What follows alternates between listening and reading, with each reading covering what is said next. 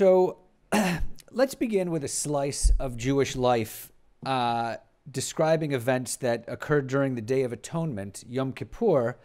And this is a report that originally appeared in the Yiddish newspaper, the Vorwärts, on September 19th, 1907. And it was an article that reads as follows. Yom Kippur services in a Clinton Street hall were disrupted due to a fight over a chair. When Joseph Rand showed up in shul with his family, he discovered that one Herman Garber was sitting in one of the seats he had reserved. Rand informed Garber that he was in one of his seats, but Garber produced a ticket indicating that Rand was wrong and that it was, in fact, his seat. Rand responded by punching Garber in the face. Not to be outdone, Garber tore out part of Rand's beard. The lion-like voice of the cantor was drowned out by the screams and howls of the fighting congregants. In the end, both Rand and Garber were forced to finish the Musaf service in Essex Market Court, where both were held under arrest. Now, this story offers details of minor events involving unknown figures who do not occupy a significant place in Jewish historiography. And there's a fairly good reason why they don't. No one in it appears to have accomplished anything of significance, either in a Jewish or general framework, nor are the events in question exceptional in any way that would seem to warrant serious analysis. However, it is of note that there are thousands of similar stories reported upon in the Yiddish press from the 1870s through the 1950s, a matter which permits us to look at issues like violence or failure, as well as their often unpleasant consequences, as distinct phenomena within Jewish life. Taken as a whole, stories of the Jewish lowlife can thus be considered a matter for serious study. Now, to be honest, Jewish history, like most other history, is largely about elites. Rabbis, scholars, writers, artists, politicians, scientists, and business people rightly fill the rosters of Jewish history books. There's also been a more recent focus on social history, but that also has a mostly upwardly mobile trajectory. Studies like Hasia Diner's on Jewish peddlers or Adam Mendelssohn's on Jewish garment workers invariably begin with figures of modest origins and end with phenomenal commercial success. Even ostensibly lowbrow studies of Jewish gangsters like Robert Rockaway's or Jenna Weissman's are framed as upwardly mobile histories of perseverance that, despite engaging in highly illegal activities, conclude with great financial success. So what's clearly evident is that the historiography is full of Jewish success stories. This doubtlessly makes sense since this is the general trajectory of most historiography. But it's also of note that most of these histories have their origin in severe poverty, upheaval, and immigration, all of which occurred on a mass scale for Jews in the 19th and early 20th centuries. But what of a consideration of downwardly mobile Jews? What about the failures, those who either didn't succeed or who faced traumatic life experiences that exacerbated already problematic situations? Where are the blockheads, the failures, or the just plain strange in the Jewish past? The brief report about Joseph Rand and Herman Garber fighting in shul on Yom Kippur I read at the beginning represents a little-known but eminently interesting corner of Jewish history, one that reveals aspects of Jewish life that have largely escaped the purview of historians. Now, if most Jewish history books focus on elites, then it's likely that they tend not to consider figures like abortionists, murderers, rioters, prostitutes, bigamists, drunks, extortionists, psychics, and charlatans. But my book does. In it, you'll find a man, for example, by the name of Rosenzweig, who accidentally kills a woman and then decides that rather than to dispose of her body properly in New York, where he lives, that it's a better idea to pack her in a trunk and try to mail it to Chicago. He doesn't succeed. Then there's Pesach Rubenstein, who decides to murder his housekeeper slash cousin slash lover because he accidentally got her pregnant and found out that his real wife was on her way over to New York from Poland.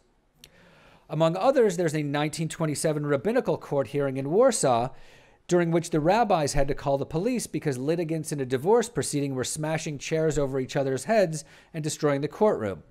Apparently just another day in Yiddishland. Now, as As noted, marginal events and figures like these do not appear very often in history, in Jewish history books. Scholars haven't taken much interest in Yiddish-speaking sideshow performers, professional wrestlers, or pickpockets. But Yiddish journalists did take an interest, and so did their readers, and their stories fill up the pages of Yiddish daily newspapers, the first form of mass media among Jews, and one of the only places you can find Jews of all kinds, from brilliant scientists to circus freaks, from rabbis and scholars to tattoo artists and drag queens. The best and worst of everything appear on the same pages of Yiddish newspapers, sandwiched together among announcements for things like public debates on the existence of God and advertisements for post-Passover constipation products. These among millions of other products and things that you've quite possibly never heard of unless you read Yiddish newspapers. Now, one of the odd things about the Yiddish press is the way it got started. One might think that there would have been dozens of Yiddish newspapers in 19th century Eastern Europe, which held the largest Jewish population in the world, the vast majority of whom used Yiddish as their vernacular. But this region, known as the Pale of Settlement, was controlled by the Russian government and was the area to which they restricted their empire's Jews. Under Russian rule, Jews were not permitted to own land, they were limited to certain kinds of occupations, and were forced to pay special taxes, among other oppressive issues that made their lives difficult. So it goes without saying that a free press in Yiddish, or really in any other language, was not in any way a possibility in this time and place.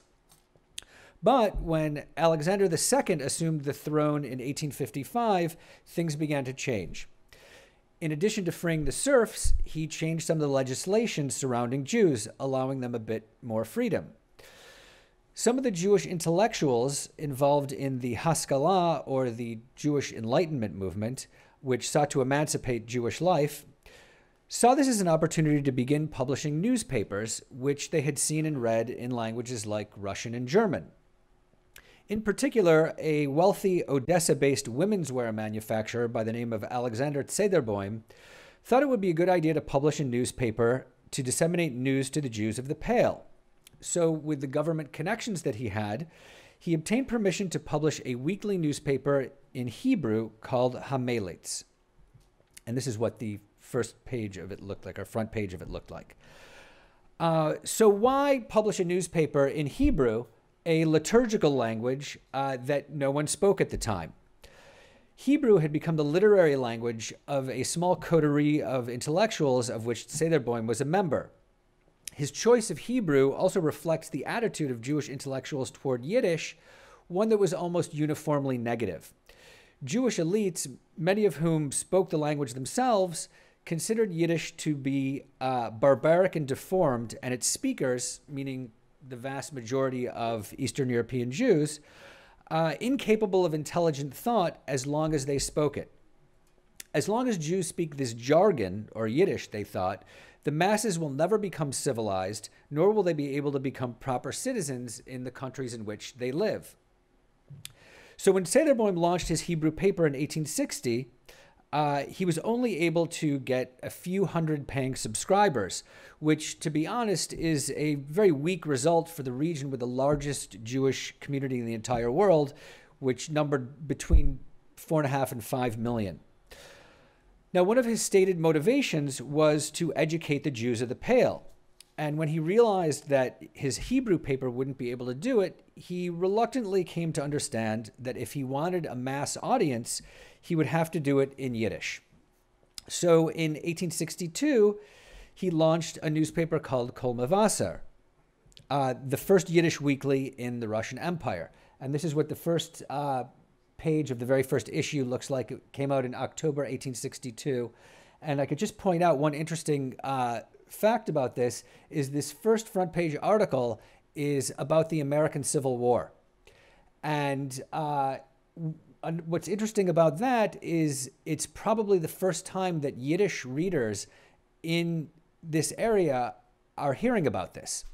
And so what's fascinating is the way, the kind of naive way in which they describe America at events. They say, they actually are very open about it. They say, we don't know much about this new country, America, but we heard that it's pretty nice. They don't seem to care if you're a Jew or a Christian, and the country is run by businessmen. You know, the country apparently is still run by businessmen. You know, you can decide for yourselves how well that's going. And they're also shocked to find out that they have slaves in America. That seemed to have been a thing of the past. So it's really kind of an interesting look at how, you know, before the great immigration of Jews in the 1880s to this country, you know, how, you know, what they were learning about it and what they might have known about it. Now, this newspaper would become one of the most important developments in Jewish cultural life during the 19th century. Notably, it became the cradle for modern Yiddish literature. Serialized novels were published in weekly installments, among them biting social satires that were written by authors of really outstanding quality. Readers clamored for this material, and on the occasion that a weekly installment didn't appear on time, the paper was deluged with letters demanding an answer from its readers as to why. It's also of note that the paper was deluged with the literary element is the best known aspect of this paper, which is really a testament to the dominance of literary scholarship in Yiddish studies. And unfortunately, interest in the paper's literary component has obscured other aspects, notably the ways in which it brought all kinds of information about the wider world, about current affairs, history, and science, into the small shtetls in which Jews lived, matters which were really no less important to readers than the literature that it provided them with. One example of this, in the third issue of Kol Mavasar, which appeared in early November 1862, an article appeared about the giant sequoia trees in California. Now, this was doubtlessly the first time that Yiddish readers in the Pale of Settlement are hearing about the giant sequoia trees in California, and this is the first time they're hearing about either of them, they are described to them as being wider than the widest house you've ever seen and taller than the tallest tower you've ever seen. You know, it's hard for these people even to conceive of such a thing. They're also described as thought to have been 8,000 to 10,000 years old. And all of this must have seemed completely unbelievable to the Yiddish readers in small shtetl throughout the Pale. You know, in gigantic trees taller than anything they've ever seen, wider than the widest house they've ever seen. They're 8,000 to 10,000 years old. And in fact, about a month after this article appeared, the editors publish a letter from a reader that says, "Dear editors, I'd like to tell you how much I enjoy your newspaper and that I'm learning a great deal from it. I especially liked this interesting article about these enormous trees in this place called California, but I think you must have made an error, because how could a tree be 8,000 to 10,000 years old when the world itself is only 5,623 years old?" So in a nutshell, this really explains the breadth of knowledge of Jews in the shtetl and the ways in which the newspaper must have completely exploded their worldviews. And so as scholars such as Sarah Stein and Nati Cohen have observed, newspapers to a large degree were responsible for making Jews modern. Yiddish newspapers taught Jews all about the world around them and served as guides to their new lives in big cities or in new countries. The only form of mass media available to them, Yiddish newspapers not only filled them with information about world and local affairs and taught them about history and politics, these papers also taught them how to survive in new environments. And I'll just show you, this is the front page of the Vorwärts, which was the largest and most successful Yiddish newspaper in history. It began appearing in New York in April 1897, and it is still in publication today. I'll just point out one quick thing. This is the first page of the first issue, and the first column article talks about how since the Jews have moved into the Lower East Side of New York in large numbers and have supplanted Irish immigrants, all of the Irish pubs that used to be on all the corners have disappeared and have been replaced by a particular type of store that all Jews need more than anything else. That was the pharmacy. It went from one form of self-medication to another form of medication. So Yiddish newspapers taught immigrant Jews all kinds of things. Newspapers taught them how to vote, how to buy insurance, how to walk the streets without getting pickpocketed, how to buy a pair of shoes without getting ripped off. All kinds of seemingly simple matters that confronted them when they arrived in a new city or in a new country. The Yiddish press even taught them, for example, how to play baseball. This is a 1909 article from the Vorwärts that explains in Yiddish with a diagram on how to play baseball. I'm not sure the editors thought that, Yiddish-speaking immigrants would run out and play, but they understood that it was an important part of American cultural life to understand this game. Also, their children played, and they felt that it was just important to understand what this was and how it functioned. This newspaper also gave Jews advice about their love lives. This is a column called the Abintelbrief, and it's an advice column to which readers wrote in, and the editors gave them advice about all kinds of different matters, usually advice to the lovelorn. So writing and writers played an enormously important role in the modernization and secularization of Jews. Regarding the role of the writer in modern Jewish society during the early 20th century, Alexander Mugdoini, a Yiddish cultural critic, wrote the following, and I'm quoting, "The writer had become a kind of rabbi, a new rabbi, not one that takes payments for queries, not one who gives blessings and advice, but one who teaches. He says something new, something beautiful, something electrifying." So for an increasingly secular Jewry, writers and journalists were part of a new intellectual class that was supplanting rabbis as a communal authority. And as it grew into a true mass media during the late 19th and early 20th centuries, the Yiddish press would eventually cater to virtually every political and social orientation. Everything from anarchist to traditionally religious and whatever lay between appeared on newsstands. Because the press was the only form of mass media, every organization under the sun published something. And so for a certain number of you in the audience, I think, who have read newspapers for many years, you can understand this idea that your one source of news was the newspaper. In the late 19th, early 20th centuries, that was it. There was no radio, there was no TV, there was no internet. Everyone today sits in bed and the whole world comes to your phone, which is a completely different idea than having to walk to the corner to buy a sheaf of paper in order to find out what's going on in the world. It's a really different, different matter. News delivery has changed so dramatically.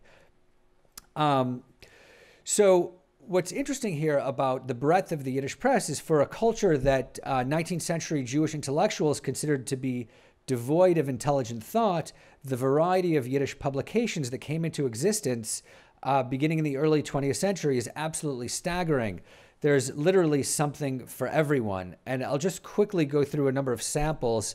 And all of these are from New York. The Yiddish press existed anywhere there was Yiddish-speaking Jews. But the New York was really the main cultural center in the United States. So this is the newspaper, the Yiddisches Tageblatt. It was the first Yiddish daily newspaper, began publishing in 1884. And it was, each of these newspapers has its own kind of political and social orientation.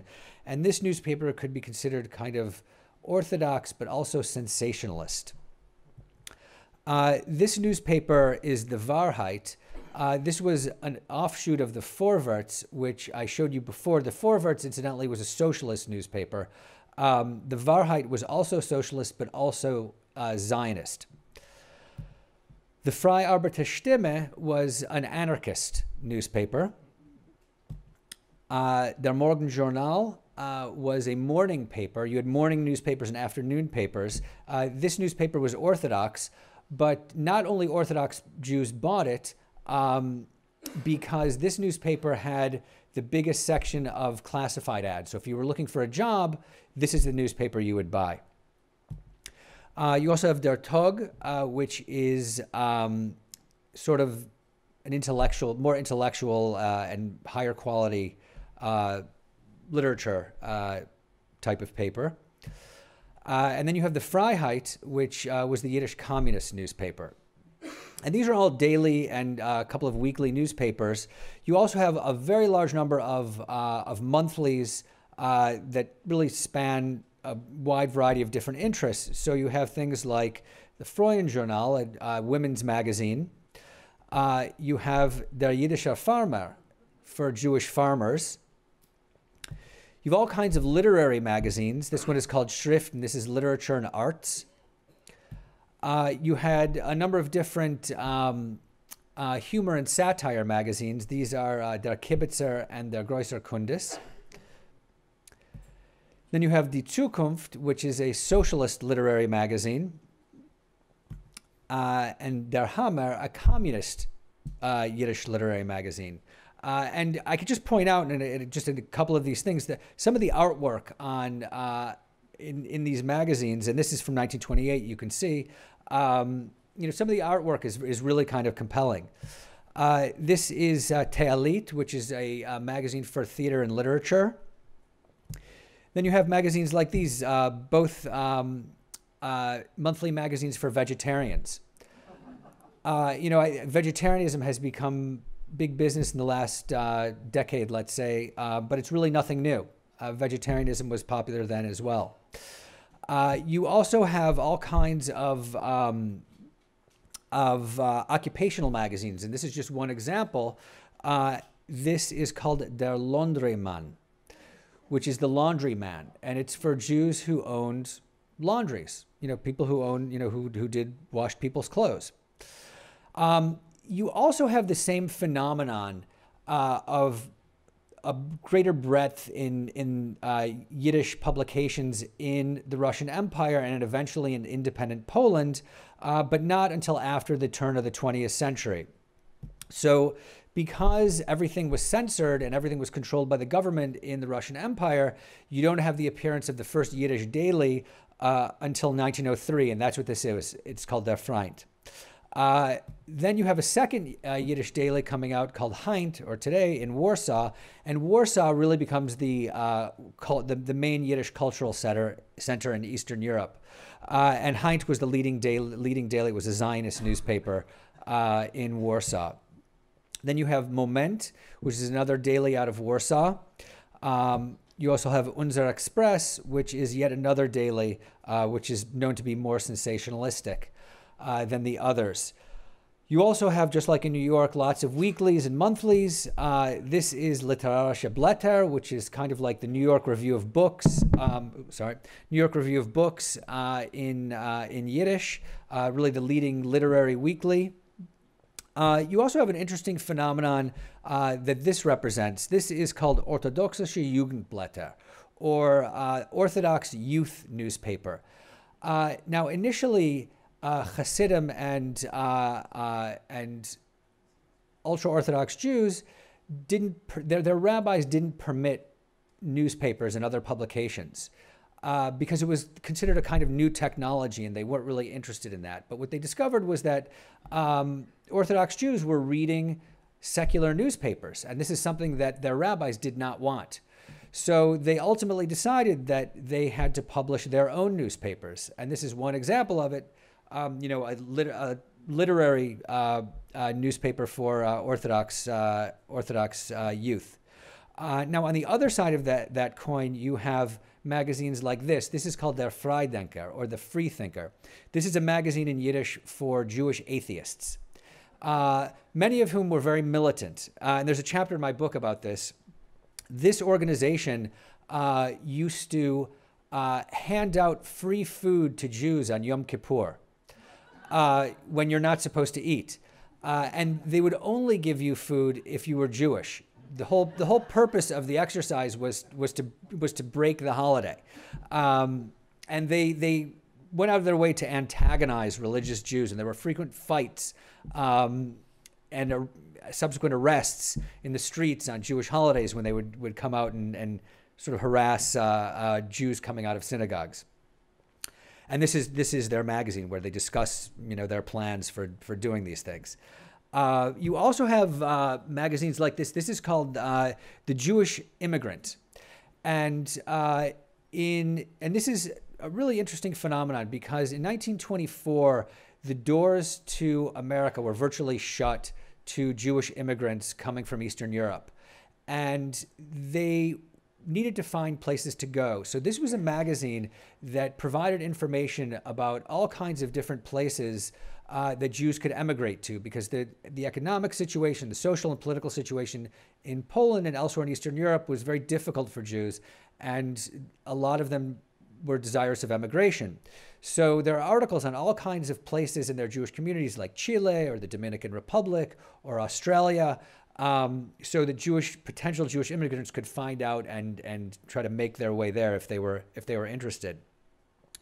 Out of Warsaw, you also have newspapers like this. This was a weekly newspaper called the Sports Newspaper.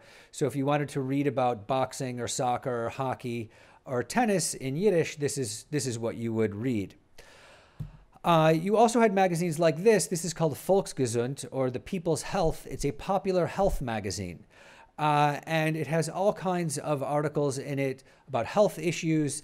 There are, ranging from, issues about exercise and disease to why you should wash fruits and vegetables before you eat them, to articles like this, which in Yiddish is entitled, and I don't know how many Yiddish speakers I have in the audience here, but the title of this is Nit Spain auf der Podloge, which means don't spit on the floor. And it's an article that explains why you shouldn't spit on the floor. Now, why would, this appeared in the 1920s, why, it would seem that this wouldn't be necessary. But the reality is that people who were migrating from small towns to big cities needed this kind of information, because very often if you lived in a small town or a village, you had a floor of a house that was dirt and straw, and you might just spit in it because you could just clean it up by moving the straw. People weren't educated to do these things, and they had to become educated in order to understand, these kinds of health issues. In Warsaw, there was also a very popular humor press, and these are just two examples. This is the Bluffer and the Shagets, which is sort of the delinquent, and these have cartoons and parodies of the news and all kinds of really, humorous and satiric matters involved. Now, one last thing I'd like to talk about it's not the last thing I'm going to talk about, but one thing I want to mention is the popularity and importance of newspapers to its readers. People were really dedicated and beholden to the newspapers that they read.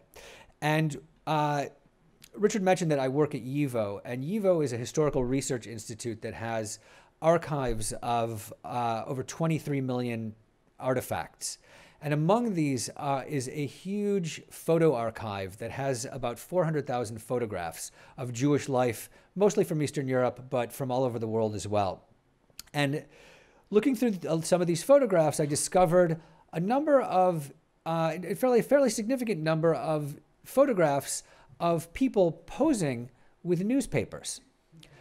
Now, one interesting aspect to this is in this time, in the 1920s and 30s, photographs were far more rare than they are today. I mean, today people take 100 photographs every hour. It's, people take a lot of pictures now. But then photographs are relatively rare, and you might only have 1 or 2 photographs of yourself in your entire lifetime.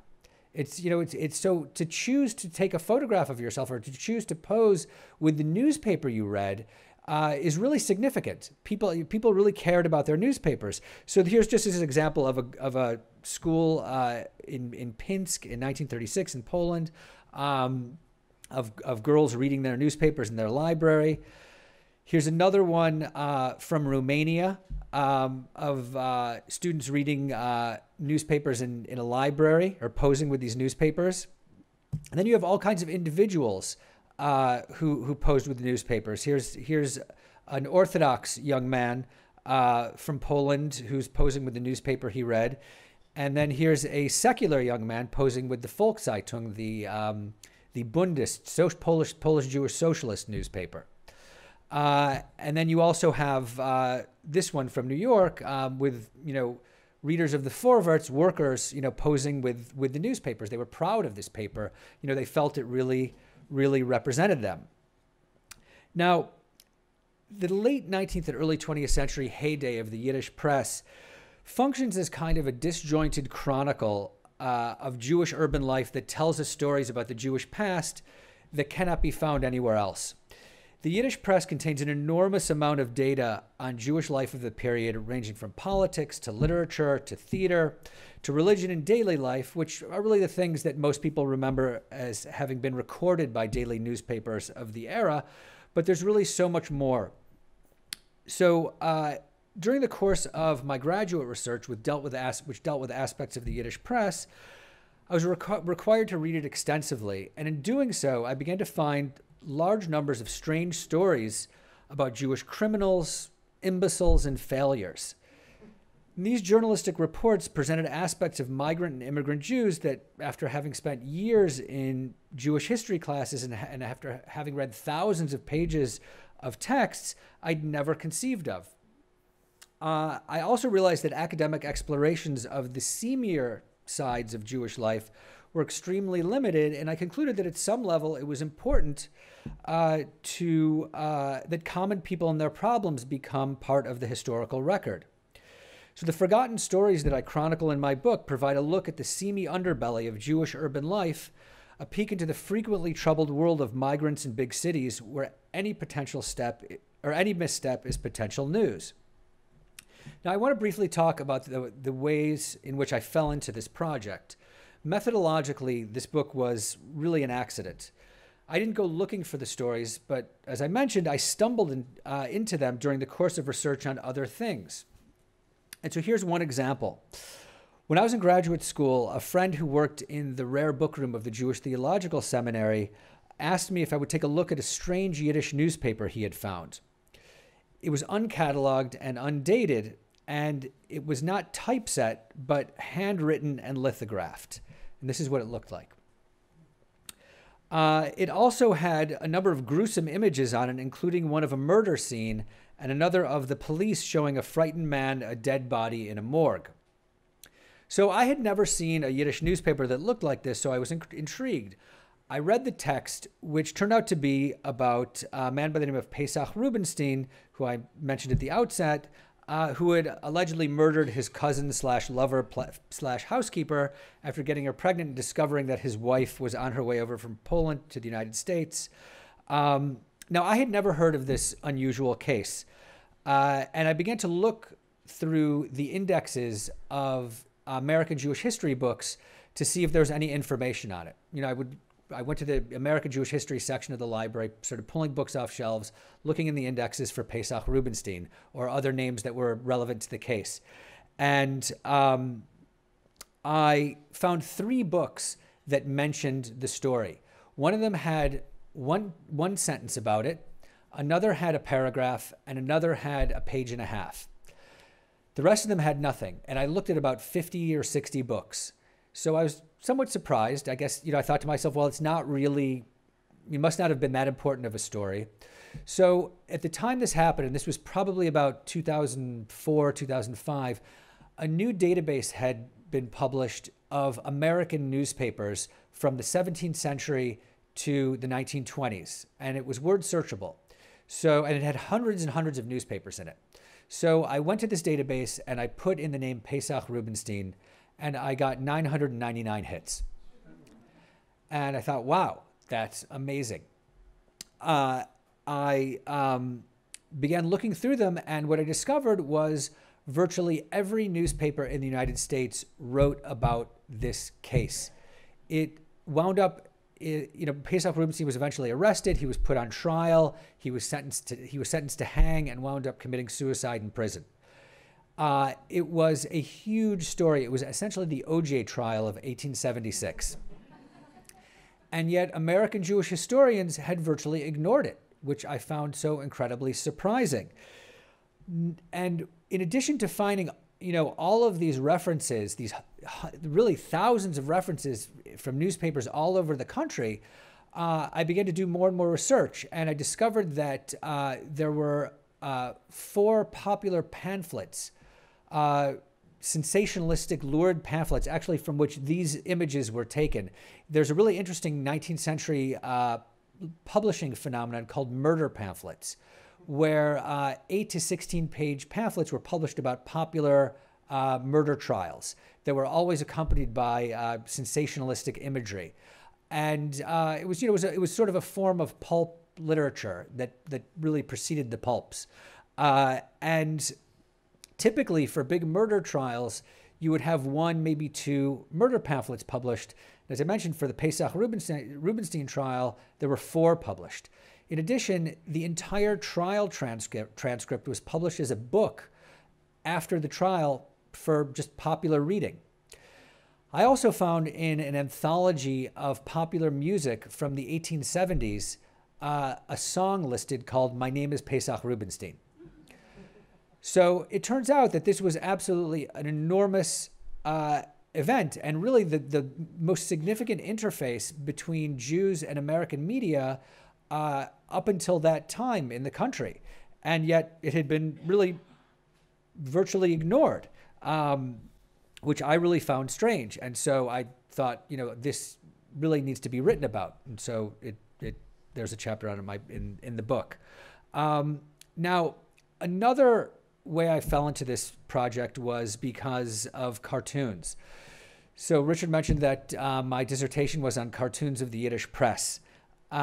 And sometimes when I was researching these cartoons, when I was looking through Yiddish newspapers for old cartoons, I would find cartoons that I didn't understand. It would have characters or figures in them or references that I just didn't know who they were.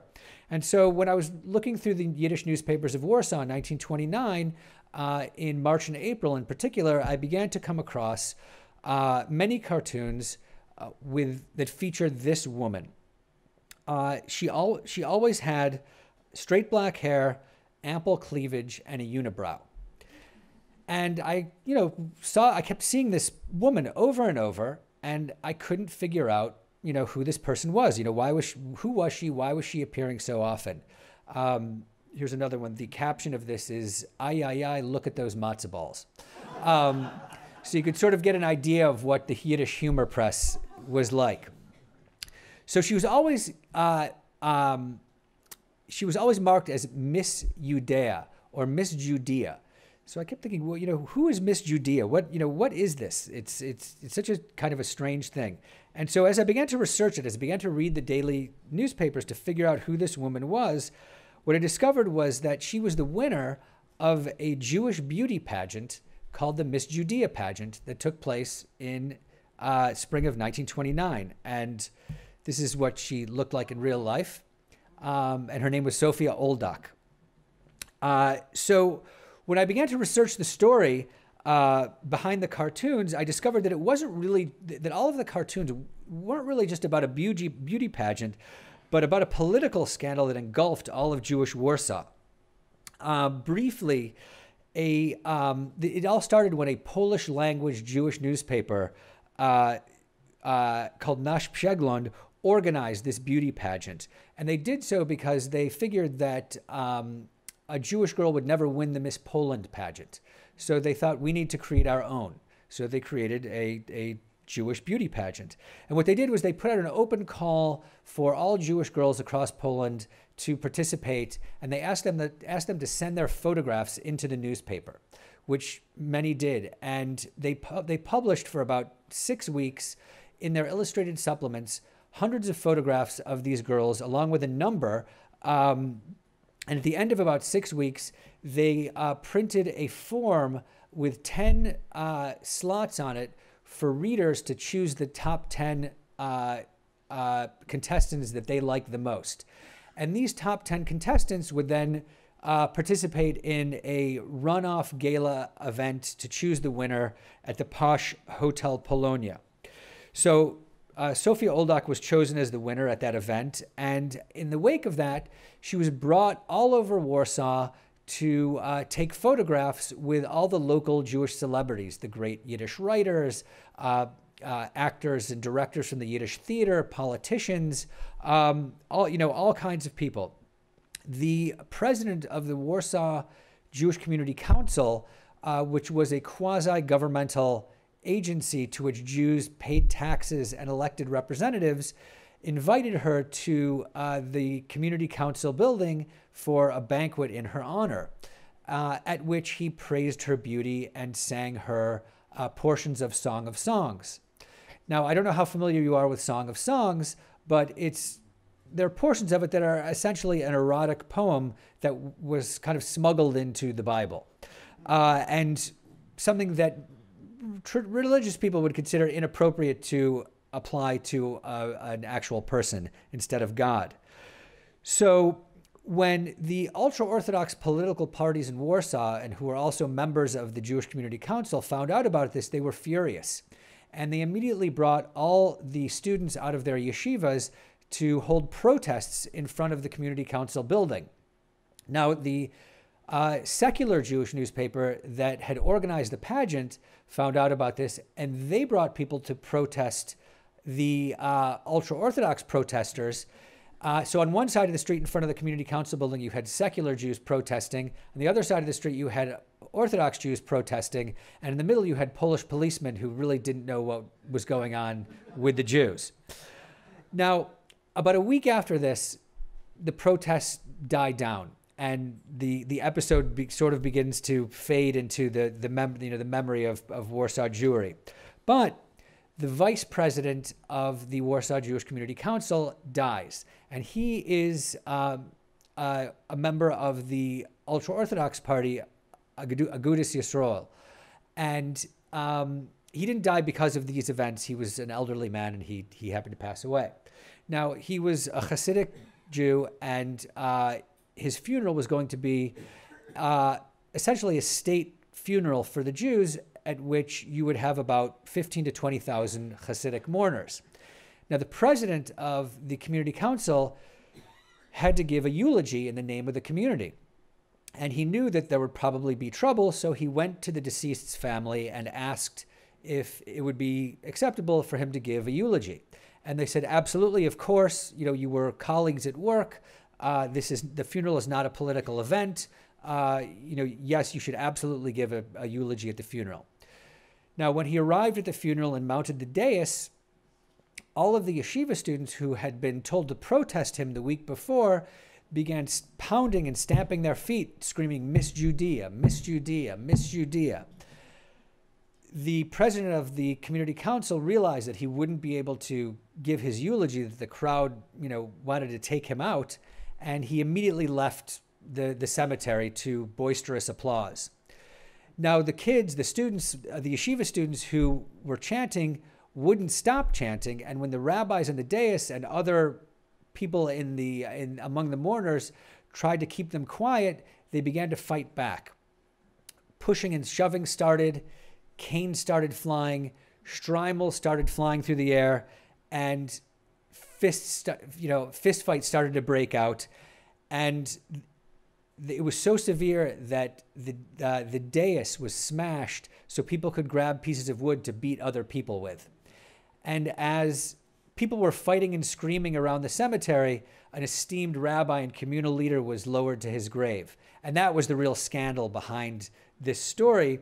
But what's really amazing about it is that just by looking at these old cartoons, I had accidentally dredged up this fascinating story that dealt with a wide variety of cultural, social, journalistic, religious, and political aspects of Jewish life in Warsaw between the two world wars. Now, this is clearly a strange and anomalous event, but it's one that reflected a very diverse and vibrant community engaged in a wide variety of activities. So just by looking at these cartoons, I discovered many such revealing stories, tales of communal affairs that hadn't been considered by historians, but which, to my mind, complemented traditional historiography by adding a different and distinctly human element to it. Now, another time during my work researching cartoons in Warsaw's Yiddish dailies, I discovered that cartoons only appeared in the Friday newspapers.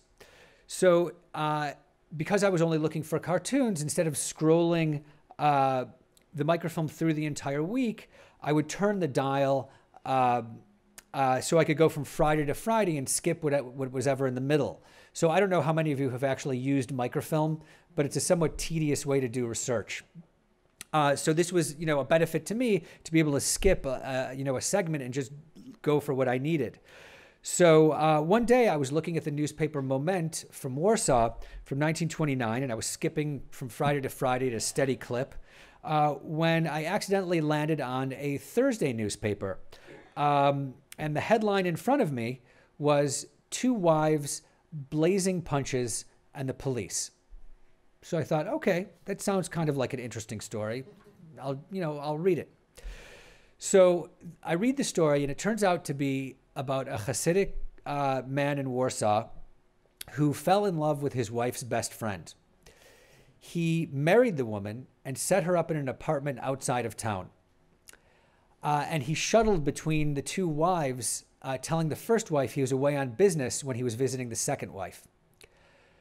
The first wife's neighbors figured out what was going on, and they told his older brother, who was known to be a fanatically religious person, and his older brother organized a hearing at the Warsaw Rabbinical Court. He physically dragged his younger brother to this hearing, at which there was a panel of 3 rabbis waiting. Both wives were there, and also waiting was about 30 members of the first wife's family. The rabbis ruled that he had to divorce both women, which they did on the spot. They wrote out writs of divorce. They gave them to him. He signed them. He gave them to the women, who gave them back to the rabbis. It was made official. As soon as it was made official, his brother ran over to him and punched him in the face. The 30 members of the first wife's family jumped on the second wife and began beating her mercilessly. The rabbis ran out, and the shamus, or the assistant, called the police, who came and arrested everyone. So I sat there in front of the microfilm reader, agog. I was amazed. I had never read anything like this. Nobody... like I said before, I was a graduate student. I had read thousands of pages of texts, sat in hundreds of hours of classes. I'd never read anything like this.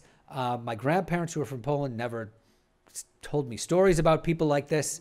I was amazed. And my first thought was, I wonder if there are other stories like this.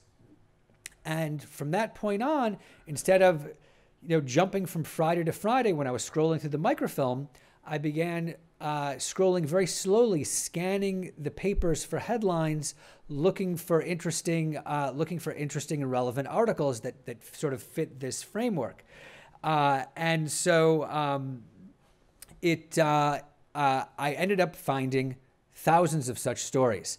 And not only did I find some of these stories, but doing research on this type of phenomenon, I discovered that in 1927, that the communal rabbinate tried to ban journalists from going to the rabbinical court to report on these matters. And what's interesting is editors of newspapers specifically sent journalists to the rabbinical court because they knew that some juicy story was unfolding before the rabbis, and they wanted it in their newspapers.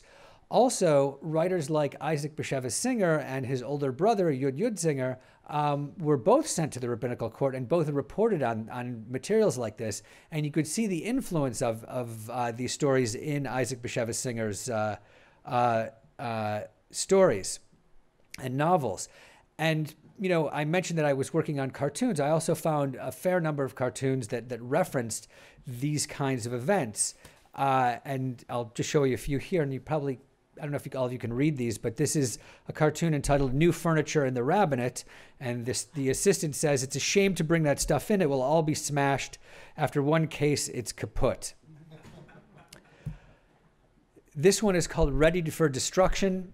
And it shows two men standing outside a window where chaos is taking place. And he said, "Knew what's going on? Another community council meeting.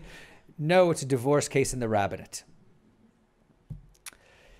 Here's one that's called At the Rabbinate, and a man approaching the door. He says, I heard they're having a wrestling match here. I came to buy a ticket.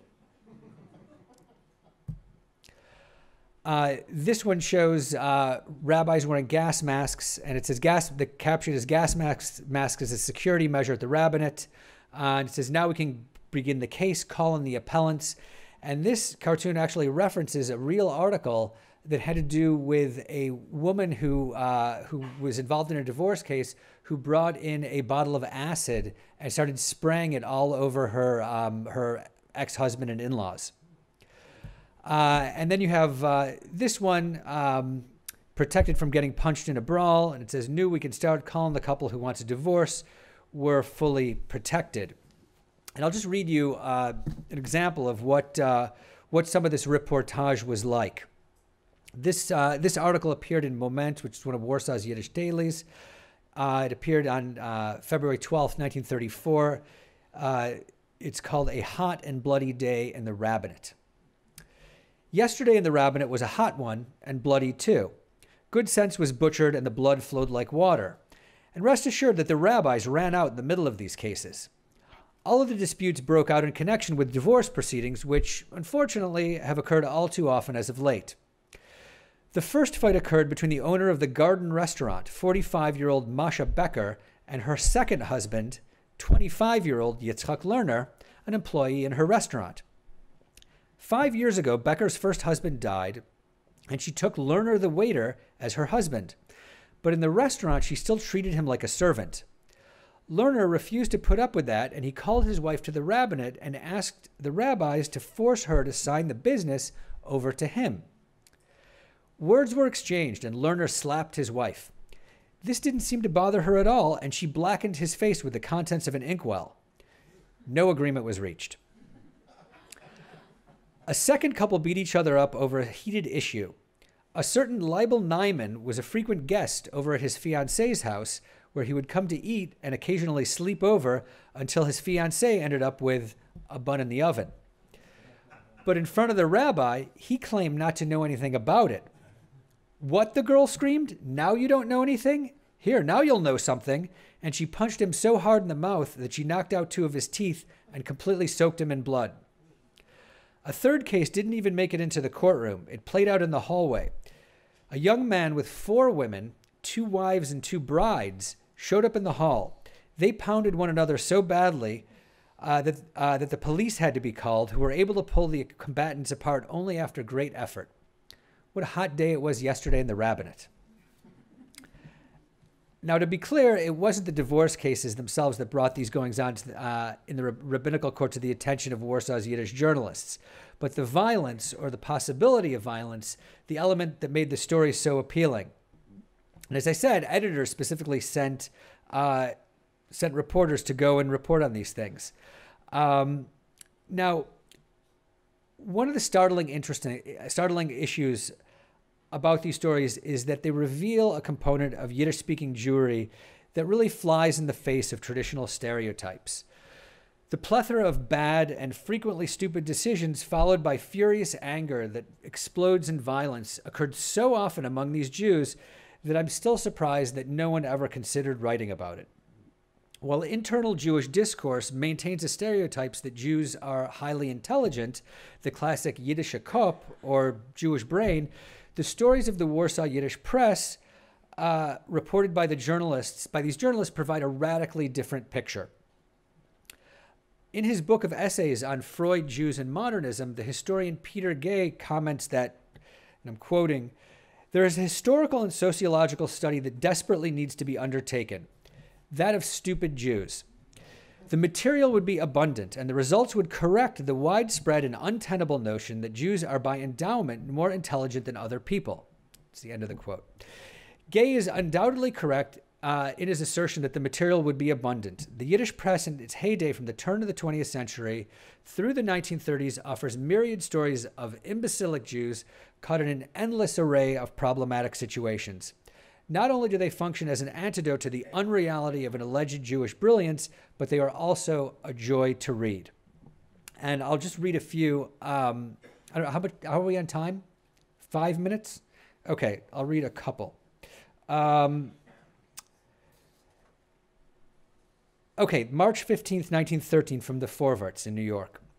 18-year-old Esther Goldberg, a pretty girl who lives at 20 Pitt Street on the Lower East Side, went out early in the morning to the grocery store to get some rolls for breakfast. Suddenly, she saw her neighbor, a young tailor by the name of Harris Bloom, who was coming home late from a dance, getting attacked by a thief who popped Bloom so hard on the head he couldn't see straight. The thief grabbed Bloom's money and took off running. Miss Goldberg, a Cossack of a girl, however, gave chase. She caught up with the thief on Grand Street and punched him so hard he went tumbling down. With that, she jumped on top of him and pounded him with her fist until he saw stars. The robber was only saved because the police showed up and took him to jail. Okay, I'll read one more. This is from Moment from Warsaw, January 3rd, 1938. The headline is Blind Yankel Opens a University for Thieves. The successful but elderly pickpocket Yankiv Pomerantz, also known as Blind Yankel, is very popular in the world of thieves.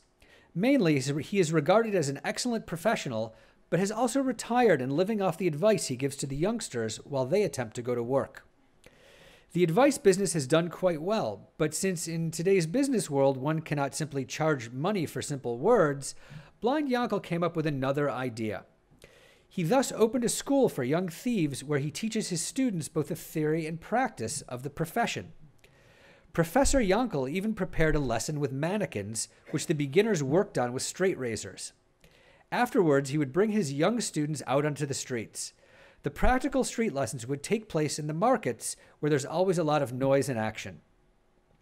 Instead of taking tuition, Blind Yankel was paid with his students' first earnings, which they made in the markets. The school business would have gone quite well if not for the police.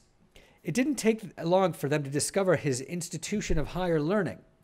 Professor Yankel and his two assistants, Shloime Mandelbaum and Yoel Pasternak, landed in Paviak prison. Also held were a number of young talents, also students of Blind Yankel. Now, as I've mentioned, we don't see much discussion of Jews like these in historiography. Yet, in the pages of Yiddish newspapers, these Jews were legion. Short tempers and Jew-on-Jew violence were common fare in immigrant and migrant Jewish populations. Living haunch by jowl in poor neighborhoods, Yiddish-speaking immigrants not only had to contend with broken families and poverty, but squalid, overcrowded living quarters, job insecurity, and having to live life in a new language, often in an unfamiliar land. The frequent violence that occurs in their communities represents the moments when words failed them and they had no alternative but to raise their fists to communicate. What's more, we find stories like these in every Yiddish newspapers, in New York, in Warsaw, or in Pinsk. We're lucky that Yiddish journalists had the foresight to record it. Now, when scholars engage in research on Yiddish-speaking Jews, or when families get together and talk about their immigrant forebears, about their bubbas and their zaydas, these are not usually the stories they tell.